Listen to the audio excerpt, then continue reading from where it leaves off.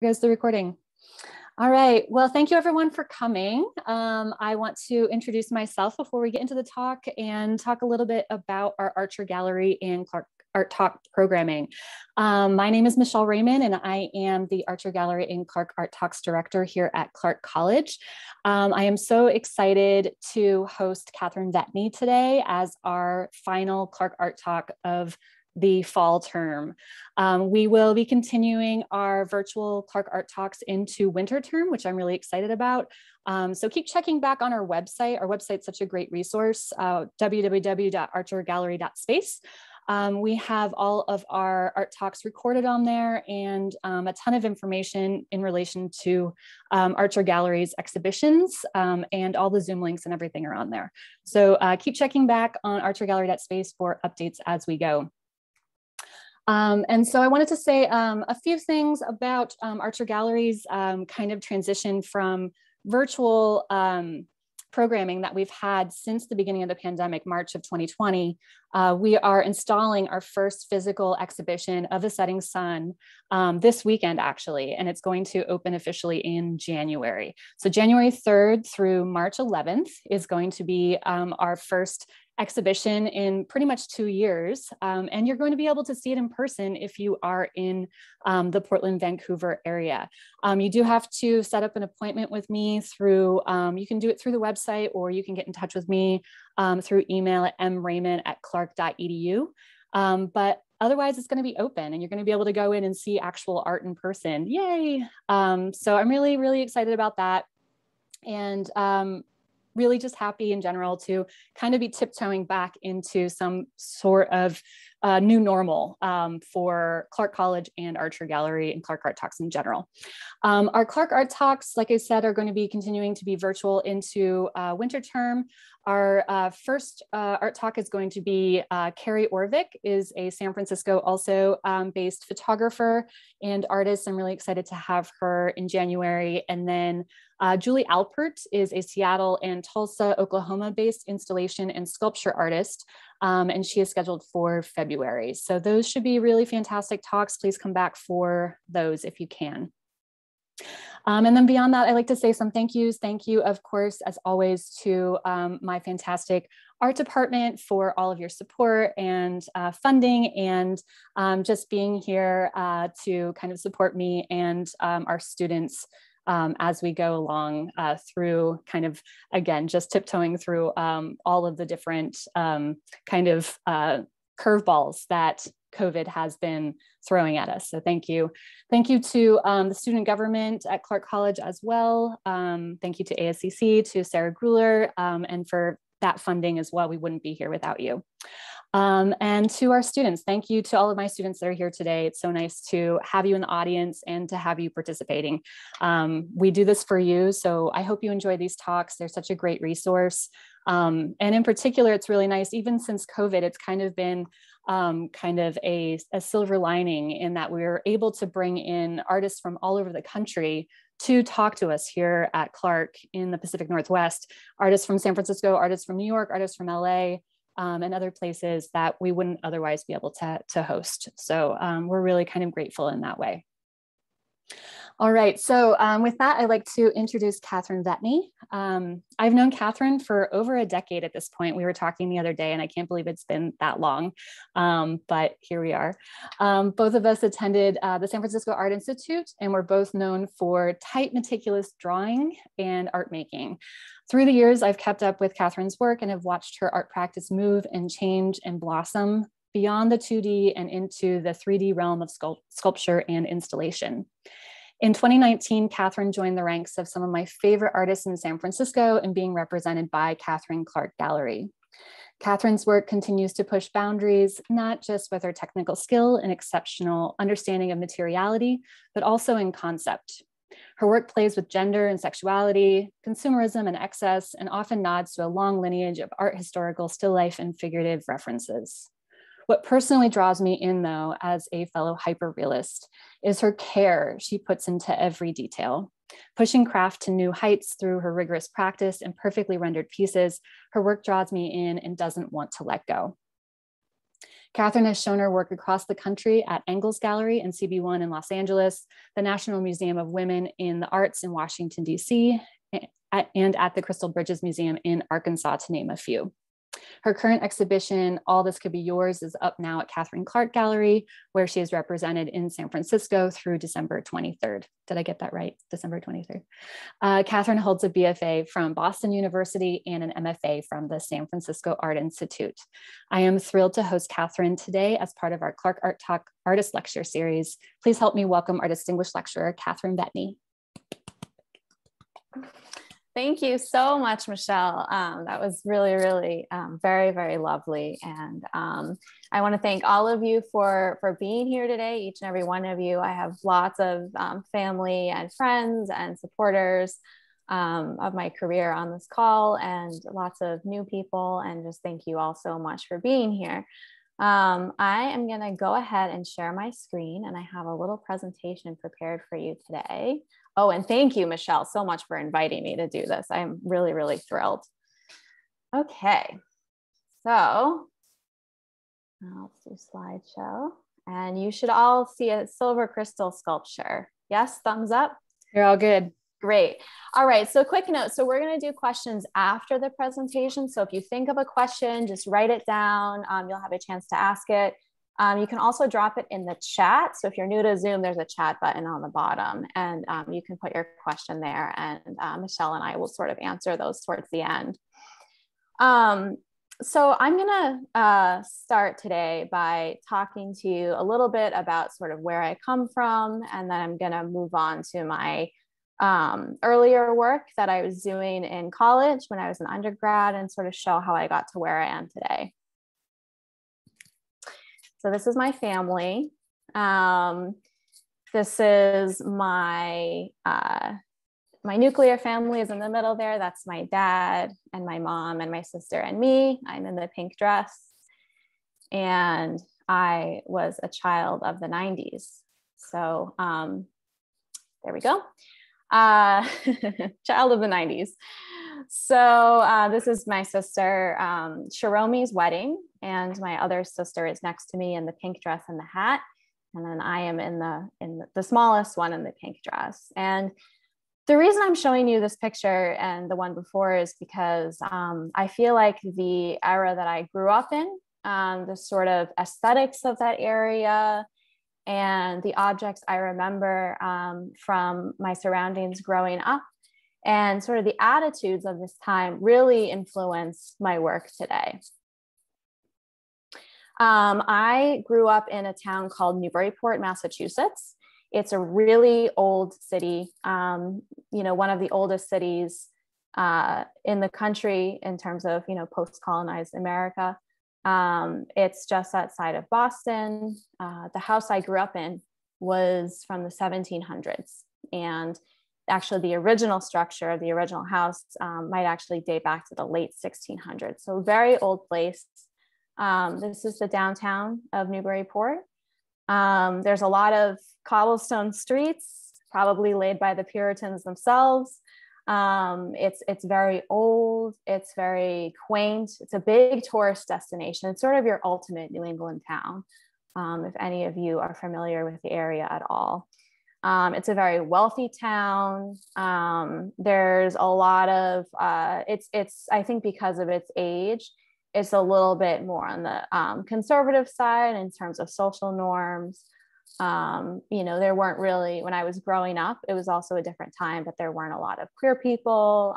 There were a lot of pretty, you know, typical heteronormative nuclear families. And not a ton of social divergence. There's people really trying to sort of maintain a certain level of present themselves in a certain way. There were lots of these big, beautiful houses along the main street where I grew up, High Street, and they're called federals. They're these big federals. A lot of them are really old. They're huge. There's a lot of little plaques out front. You can see that sort of show who used to live there, what famous person, what old merchants or politician used to live there. And it was a really lovely place to grow up. But, you know, I think a lot of artists grow up feeling kind of like both insiders and outsiders in their communities. And a lot of people in general do, maybe most of us, but I certainly felt that way growing up in this area. Like I said, the sort of presentation of most people around me, there was a lot of wealth, sort of a lot of displays of wealth. I remember when I was in high school, it was a trend for people to carry around like Coach bags and have Tiffany's jewelry. And that just really shows the sort of social standing of the people in the town, I think. And, you know, I am now a feminist. I'm really interested in feminism, but at the time, you know, I didn't really have the language to describe that. So I saw a lot of these sort of heteronormative families around me, a lot of people adhering to sort of traditional social structures. And it's part of me. That's part of who I am. I grew up in this area, but I also felt like an outsider because as, you know, somebody without the vocabulary to talk about a lot of these things, I didn't always resonate with all of them. Fast forward a little bit, I went to Boston University to get my undergraduate degree in painting. And this was, I got a great education there. Really, I learned a ton about drawing and painting, and I use a lot of those skills today. I lean very heavily on them. However, at the time, so this was like early 2000s, this was a lot of the painting that was being sort of directly and indirectly propped up as really great examples of painting.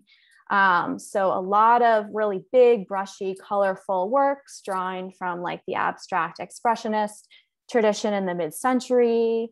Again, I did not yet have the language or vocabulary to talk about feminism, but at the time, there was something here that I just couldn't relate to, and I didn't know what it was.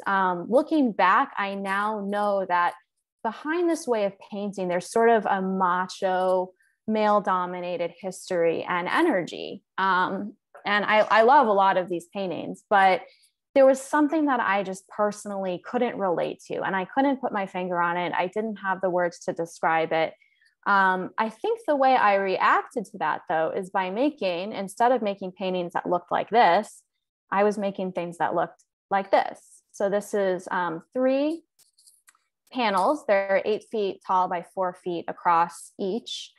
And it's layers and layers of oil paint, sort of glazed in translucent layers on a canvas. So there's a lot of deep, complex color, even though they look very dark. And the spots I flecked out with a razor blade. So I wasn't thinking, instead of a sort of additive, adding sort of squishy paint to the surface, I was like flecking away with this really sharp object. And I think this sort of approach, this like repetitive mark making approach, was sort of an answer to the sort of big, brushy, exuberant, macho male energy painting that we were really talking about a lot. So this is a drawing that I did on a wall. It's quite large. The central shape there is probably about the size of my wingspan from one arm to the other. And if you walked close up to this wall, you would see this. So the whole thing was made from these repetitive little bubbles. And I think that I was finding ways to sort of push against the type of painting that was really being promoted a lot in our school as like sort of examples of the best type of painting and sort of what we should all aspire to. So again, I didn't quite, I knew I was rebelling against something that just didn't feel right. And looking back, I think these sort of repetitive marks that sort of build on each other to create something monumental, even though each mark itself is quite humble and sort of looks like the other marks. That was my sort of, at the time, feminist response to this way of painting that was not resonating with me at the time. Here's another example. This is a 6 foot by 6 foot drawing. And when you get into the center of the piece, you see this, lots of little pencil lines all going around each other. And this piece took 6 months of work, and I worked every day for several hours. So these were really quite an undertaking. After I made a little bit of this work, I eventually found my way to San Francisco, where I went to grad school. And I went to the San Francisco Art Institute, and I sort of knew that I kind of had to get away from not get away from, but add to my East Coast education with something totally different from a new area. And that's part of the reason why I came out to San Francisco. And it was interesting because when I got here, I was in my mid-20s and I had gotten into grad school. And strangely enough, people, even some of my artist friends from the East Coast would say to me, "That's cool that you got into grad school, but when are you getting married?" I had been with my partner for a long time, and I certainly understand the question. So I had sort of marriage on the mind, and I had ideas about expectations of women on the mind. And this was something that I made in the first couple of weeks that I got here. I had found this little gemstone on the ground that looked like a diamond, and I drew it from life on this panel, this chalk gesso coated panel. So chalk gesso is a very old method of prepping a surface to paint and draw on. And I drew this diamond using metal point, which is a Renaissance era medium that uses silver or gold to make a mark on a prepared surface. So I basically drew this diamond with a piece of gold. And not only was I thinking about sort of marriage, but I was also thinking a lot about class structures. San Francisco is a heartbreakingly expensive place to live. People make jokes about it, but it's really not funny. It's a very tough place to live for a lot of people. So that was sort of, I had a little bit of sticker shock, and I sort of saw all these themes of class and social expectations coming together in this little diamond that I found. So I am not the first person to think about still life as a metaphor for sort of talking about what a culture prioritizes, what a culture values. And many people go back to the golden age of Dutch still life painting to think about these themes. So this is a painting from the 17th century in the Netherlands. And you see in this painting all of these exotic flowers. These would have been incredibly expensive flowers to buy. What they're doing is they're showing off the wealth of the patron who commissioned this piece. And particularly, one of my favorite parts about this painting is and many of them include tulips. So you can see these variegated red and yellow tulips in this painting.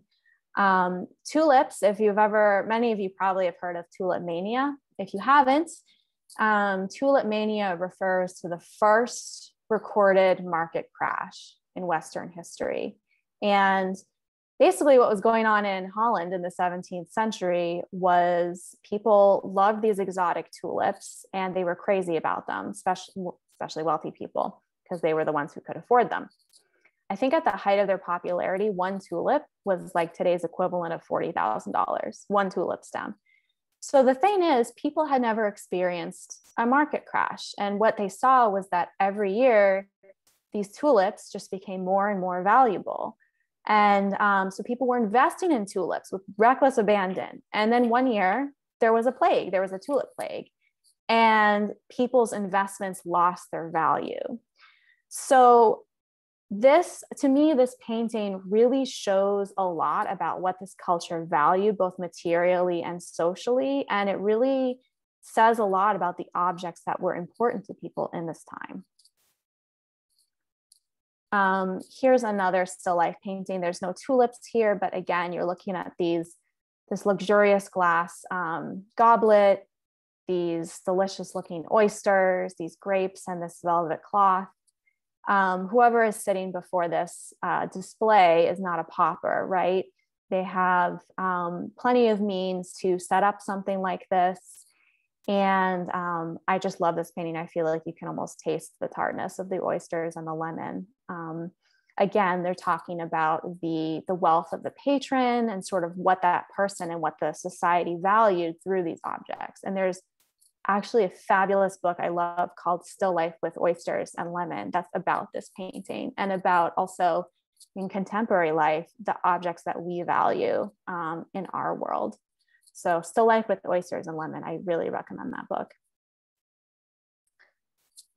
Clara Peters, one of my favorite Dutch still life artists, was known for her depictions of cheese. And you can see why. I mean, those cheeses look, I feel like I can taste the salt on them. They look just so delicious. So again, you know, this person sitting before this display, the patron, is not a pauper. They have plenty of means to buy all these rich foods and enjoy them on opulent servingware. Not only are these paintings historically about sort of the objects that a culture prioritized and saw as valuable, but they're also about piety. There's underlying messages in these Dutch still life paintings about how you should live a good and moral life, because sort of worldly indulgences like this cheese, like the tulips, like the oysters, you can't take them with you when you die. So that's all of these still lifes. They're all about what a culture prioritizes, but also they're about death. So that's the history of still life that I'm building on.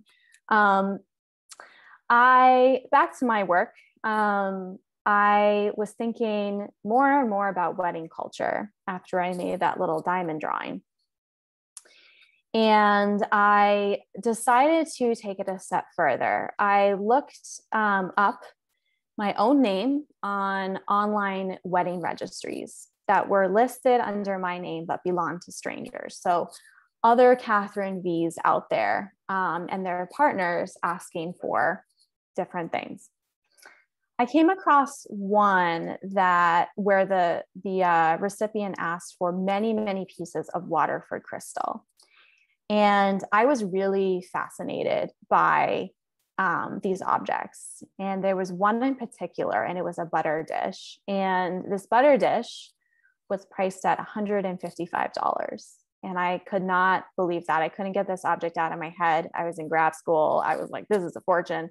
And I just couldn't stop thinking about it. So I eventually went to Macy's and I bought it. I had a friend come with me for support. And then I started drawing it in these still lives. Again, this is gold point. So it's drawn with a piece of gold on a chalk gessoed surface. So in the center of this butter dish drawing, I sort of scrambled the pattern of the cut crystal, and I wanted to make it look distorted. I wanted this sort of rigid patterning and the rigid sort of social symbolizing that this butter dish represented to me to sort of become scrambled and nonsensical. And kind of turn into a little acid trip in the center. So I made the butter dish look like it was sort of melting and devolving and collapsing in on itself. After I drew this sort of melting butter dish, a lot of people were saying to me, well, maybe you should actually melt some crystal. So I thought that was a good idea. So I started melting actual crystal. So these are two lead crystal pictures that from the 90s, from the era that has informed a lot of my thinking and sort of interest in objects. I put them in the kiln and I just flattened them. I just melted them all the way down. And when they come out of the kiln, they're clear, just like crystal that goes in is clear. But I ended up mirroring the surface of these using silver nitrate. So I wanted to turn the surface of these objects that for me were so loaded with cultural references on sort of what we value as a culture, what we value in terms of gender, the images that we try to project to others through the objects we buy and surround ourselves with. And I wanted viewers to be able to look into the surface of this, object laden with all of this symbolism, and see themselves reflected back and the room behind them reflected back sort of in a distorted way. I started melting crystal objects into some different shapes. This one's kind of drooping off of a slanted shelf. And I didn't stop drawing though, as I was making these sculptures. So this is another metal point drawing. You can see there's a little bit of tonal shifts in this drawing. The warmer hues are made using silver, which tarnishes. Even when you draw with it, it tarnishes. So it takes on a warm color. And the cooler areas are made with a piece of gold. So gold doesn't tarnish. So you can get a little bit of color variation when you're working with metal point. This is a drawing that features really expensive antique lead crystal, and in the background, and in the foreground is sort of budget-friendly, mass-produced department store type counterparts. In the center of this is another Easter egg. I wanted to put one melted cup that you kind of only notice if you look at it for a really, really long time. So I kept making drawings. This one has sort of normally formed crystal looking like it's sort of falling from the sky. And then in the foreground of this piece is more melted crystal. All of these cups I actually put in the kiln and melted too. So I could not make this up. I had to actually make the references and use them to draw from. Here's another example. While this piece doesn't have any melted crystal, I set them all up on a piece of reflective silver mylar. So it made sort of a wiggly type funhouse mirror for the pieces. And I loved in my setup how it looked like the crystal was sort of melting away into like a river of melted crystal. Here's a little detail. This is also metal point, but there's a little graphite and egg tempera in it as well in the highlights. That's why you see a little more tonal variation in this piece than the others. My sculpture started getting a little bit more liquidy, so and a little more devolved. So I started piling lead crystal on square kiln shelves and then letting it droop off the side while I cranked up the heat of the kiln and watching actual drips of molten crystal form. And then when I like the way it looks, I'll try to stop the firing as quick as I can so it holds the position. I also started working with a particular type of crystal. So this is Avon lead crystal pitchers that were produced in the late 80s and early 90s, again, sort of the era of my childhood. Avon, if you aren't familiar with it, is a multi-level marketing company, which if you are new to multi-level marketing companies, there's a documentary called Lulu Rich, which is really, really good. And it talks all about how they work. There's sort of these exploitive business models that sort of promise people this idea of a better life through creating your own business, buying another company's products and selling it, which makes sense, except the way they're structured, that really doesn't work out for people. And they tend to leave people worse off financially than where they started. And they often prey on women. They often prey on poor women. This piece is called selling the dream. There's a phrase used in business where people talk about selling. You're not selling a product, you're selling the dream of a product. And I thought that really related to the promise that these MLMs were selling people.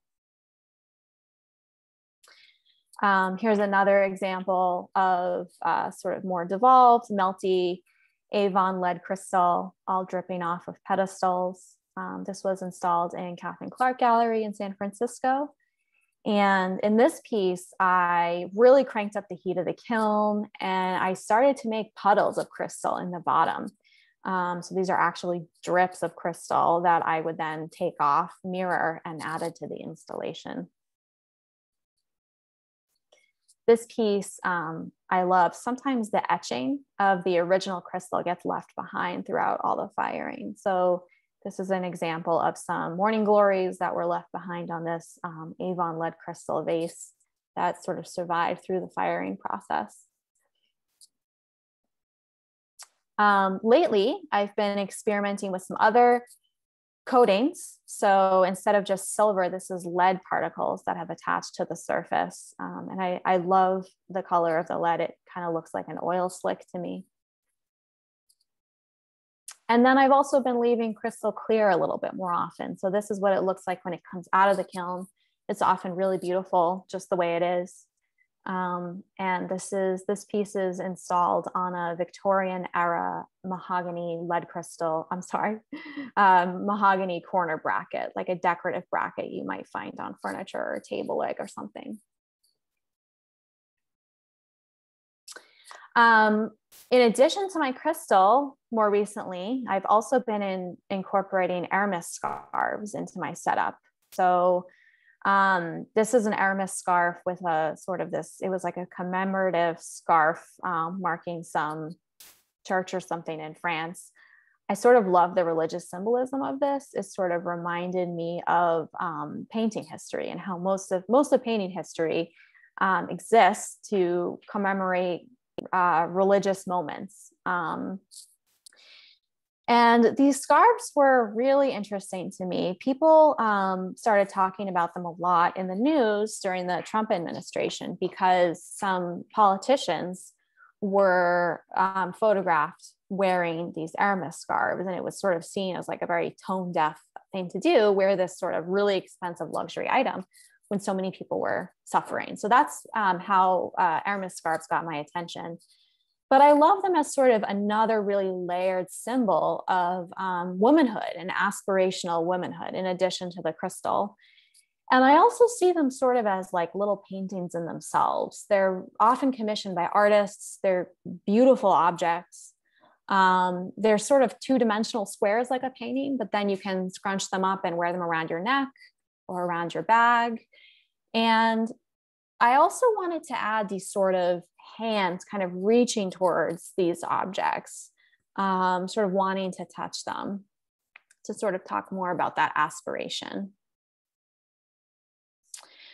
I thought it would be interesting if the hands got a little more aggressive and a little more greedy. So I started drawing them kind of poking into the scarves and reaching out to touch the scarves. I was also thinking a little bit about depictions of, in art history, depictions of the doubting Thomas as he sort of poked into Christ's wound to see if Christ actually is who he says he is.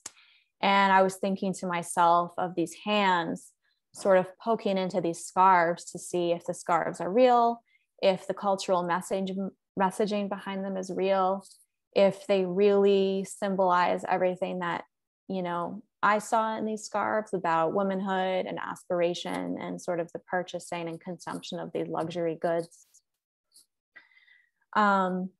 This piece, I actually also cut apart in Photoshop, not really, but I took photos of it and I cut chunks out and I distorted them and I changed the colors. And then I turned them back into scarves. So I bought scarves, drew from them, painted from them, made this still life setup.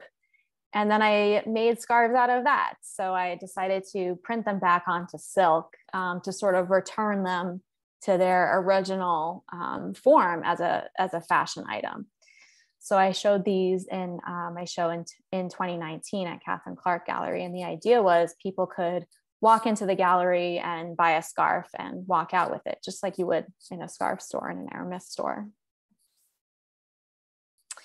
Here's a little installation shot of that show and sort of all of the bodies of work living together. There's a lead crystal, large installation of plates on the back wall. There's this dining room table filled with scarves in front of it. And right next to it is that big scarf painting that I just showed you. That painting, by the way, is made with metal point. The hands are metal point, and the scarves themselves are made with casein, which is a milk-based paint It's very old. It's very ancient. You can see cassine paintings from, you can see cassine cave paintings. So it's another medium with a lot of history. And this is my last slide for you. I have a show right now on view at Catharine Clark Gallery in San Francisco. If you find yourself there, as Michelle mentioned, it's up through December 23rd. This is a piece in the show called Trophies.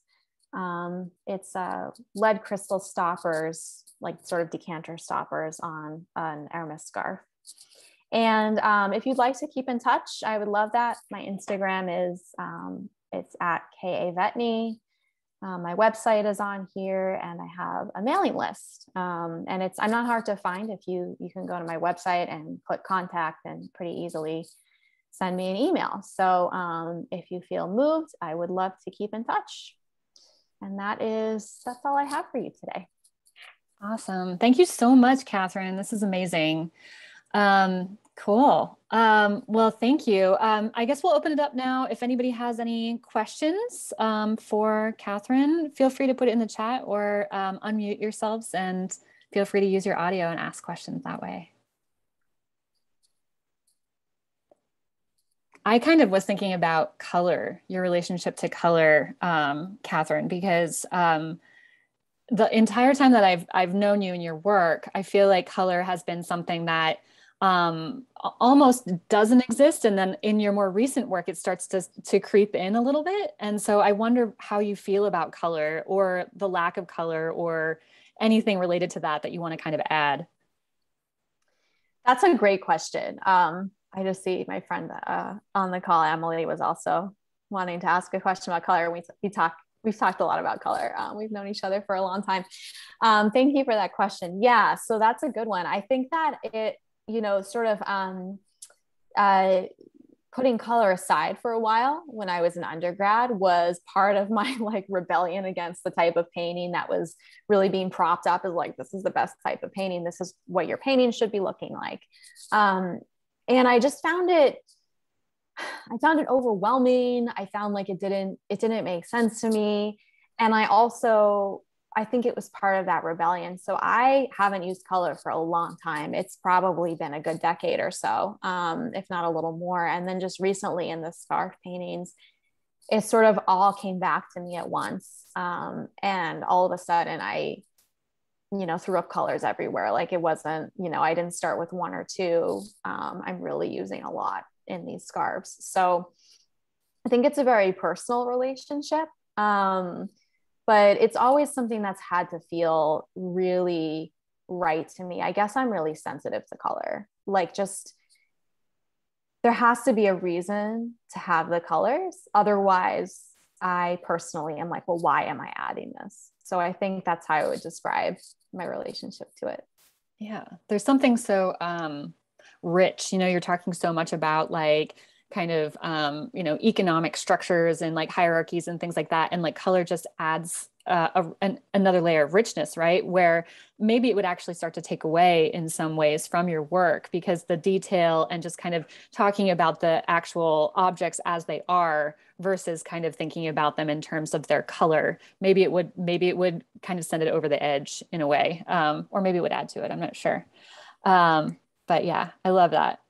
So a few questions in the chat. So I'm just going to read them to you, Catherine, if that's cool. So Joel says, do you have any video clips of the crystal actually melting? That sounds wild to see. I agree. Oh my God. I wish. I would love to have that. So yeah, when the crystal melts, it looks so beautiful. Basically the whole kiln is this beautiful orange glow. And I actually look inside. So I'll lift the lid, take a quick peek, and I'll close it, hopefully before my eyelashes burn off, but not always. So you can only look very quickly because it's at such a high temperature, and I'll usually stop the firing where I like it. And that's how you get those drips. So I have tried to record it on my phone. Usually my phone is like, absolutely not, I'm overheating, and it just stops. I've always thought it would be so wonderful to find some camera that's heat resistant to put it in there, but I have no idea what that material would be. So that's on my list. I would love to find something that would work for that. But so far it's just the temperatures are too hot. Yeah. Cool. And then Joseph says, when you do use color, what's your favorite color to use, or is it a mix of colors? That's a really interesting question. That's a really interesting question, because I've really rejected color for so long, or I actually have really strong feelings about it. My friend Emily and I've joked to her, like, oh, I hate color, and I'll make that joke to people, but that's not true. Actually, I'm very sensitive to color. I love those cobalt violets that were in, Me too. which it's so beautiful. It's sort of like a purpley magenta, and even the pigment itself is kind of velvety. Like, it has a very unique character. It kind of looks like velvet when you paint with it. I love that color. My favorite color is yellow, and it has been for a long time. In the world of painting, people say it's really hard to sell a yellow painting, because that color most people do not like yellow. They have a visceral reaction to it. So, in my future, I'd love to make a yellow painting, just as a little, another sort of rebellious act against the world of painting. Yeah. So those are some of my feelings about color. I love cobalt violet. It's one of my favorite, and it's so expensive, like a little, oh my gosh, like $60. So yeah, that's one of my favorites. So yeah. Landon says, do you happen to have a favorite piece of artwork in particular? Maybe they're asking about I'm not sure if they're asking about your artwork or artwork in the world. That's a good question. Yeah, Landon, would you mind clarifying? Is it my art or someone else's art that you're talking about? Others. Okay, other good. Artists. Mm-hmm. A favorite piece. Wow, that's a tough one. I will tell you some of my favorite artists. Hieronymus Bosch. Wow, whoa.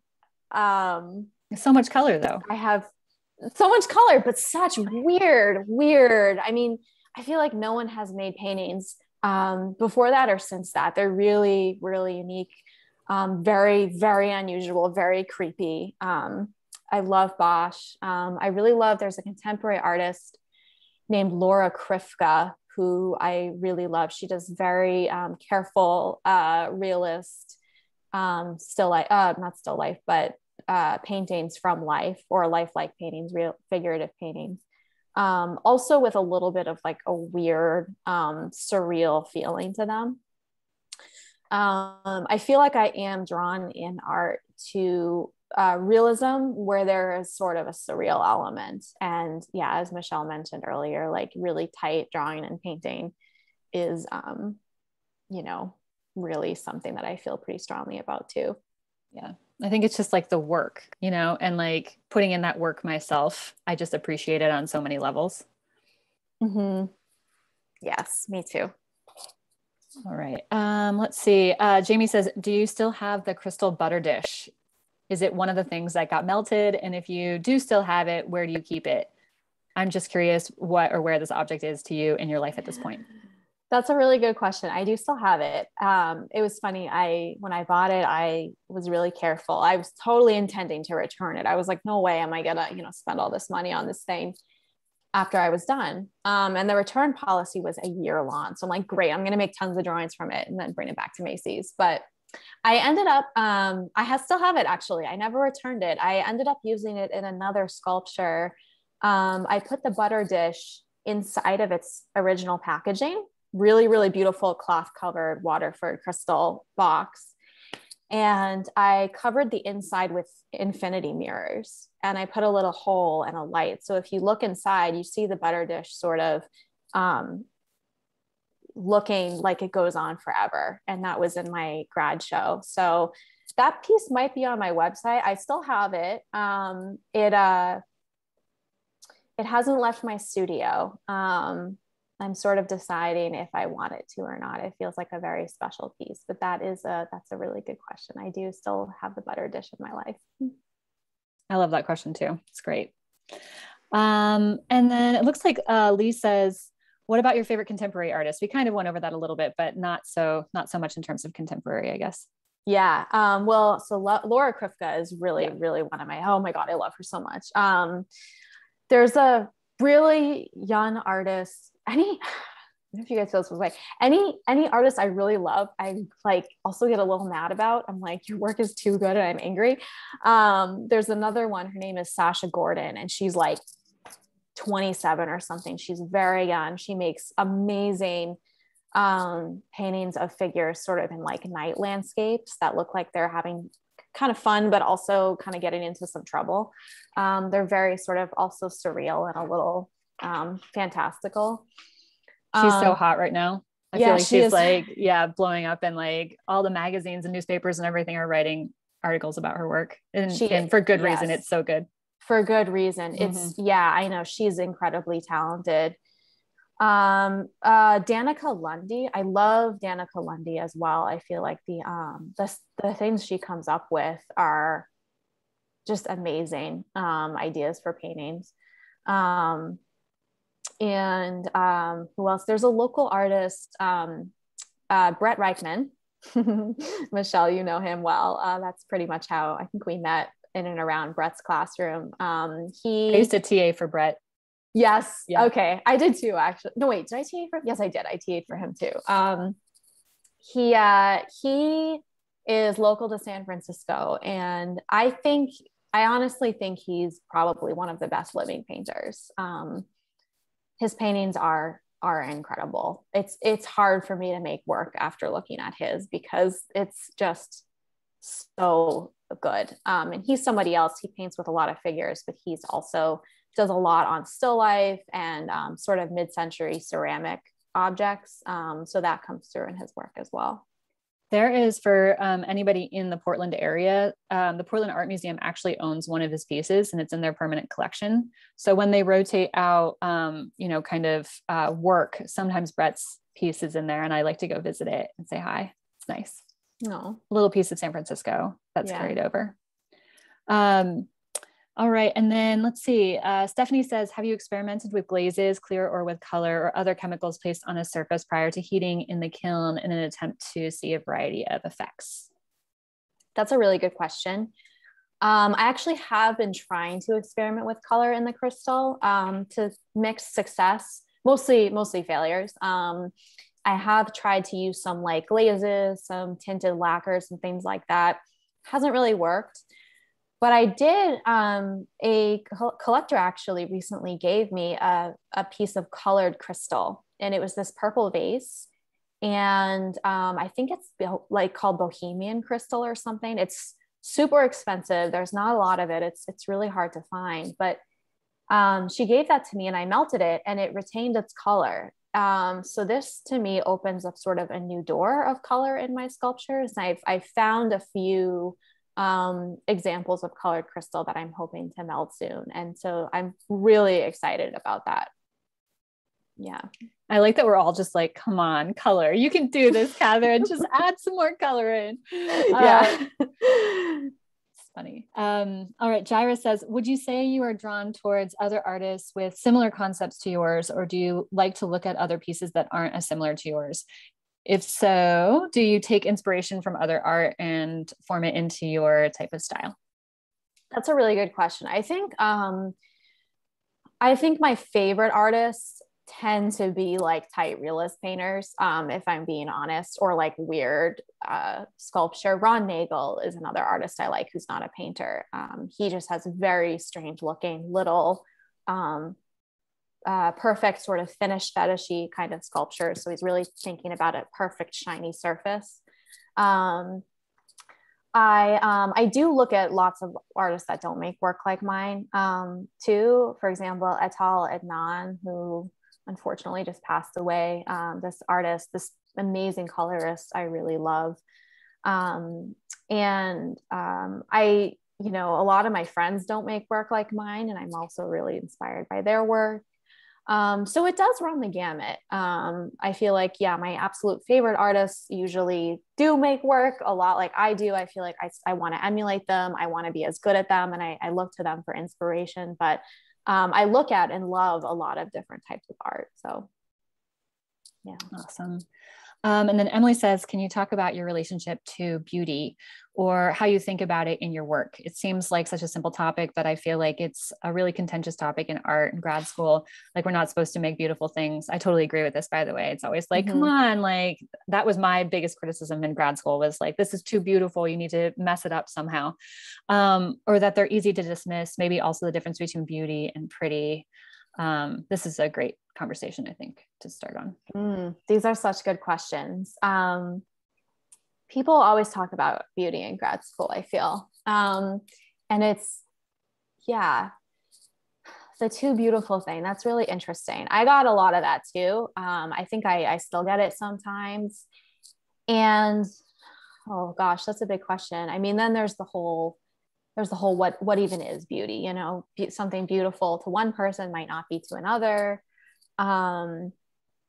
I think I have fully embraced beauty, whatever that means. I think that, you know, I got a lot in grad school about like, yeah, like kind of like Michelle was saying, this is too beautiful.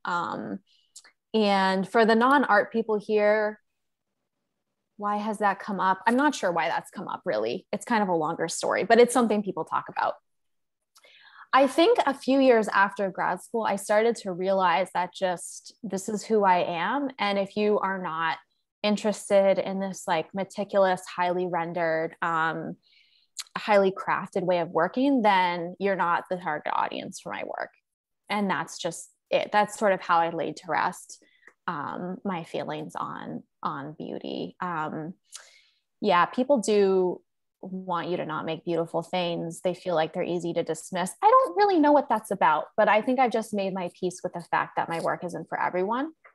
And the difference between beauty and pretty, actually Brett had something good that he said about this. Michelle, do you remember it? No, but that sounds like something that I've had many conversations with him about. Yeah. But yeah. what they used to say about me and my work was that it looked like it appeared like so perfect and so kind of out of nowhere. The process was totally hidden. And so there was something about the process being hidden that made people be dismissive of it because they, you know, it was just so refined and there was just, it looked like it didn't take any time at all, that it just kind of appeared out of nowhere. And I think that that's like something that I've kind of contended with too, and kind of come to the point where I'm like, yeah, but like you must not have gone through this process yourself. You have not created something of this, you know, kind of caliber or spent this time, you know, kind of obsessing fetishistically over and over and over again to make this piece perfect. You've never done that in your life, or you don't, you know, there must be something that's kind of a disconnect with that. Because for me, every time I see it, I'm like, I can tell and I know, and I see the process, not because I'm looking at it and I see the process, but because I personally know how many hours I've put in, how much I've actually, it starts to almost go out the other side where it starts to turn into the grotesque because your body starts to cramp and your back hurts and I ended up getting carpal tunnel and like you're contorting yourself, your physicality, you're actually contorting it to make these pieces perfect. And for what, you know, for what reason? Like what is the difference between putting 20 hours into a piece versus 200 hours in a piece? Is it really, you know, 10 times as good at the end of it? Probably not. But like in my brain, you know, it is, that's what this work needs. And that's totally what Brett would say. It's like, whatever it takes for this work to be perfect for you, whatever you think perfect is, give that to the piece. You owe it to the piece.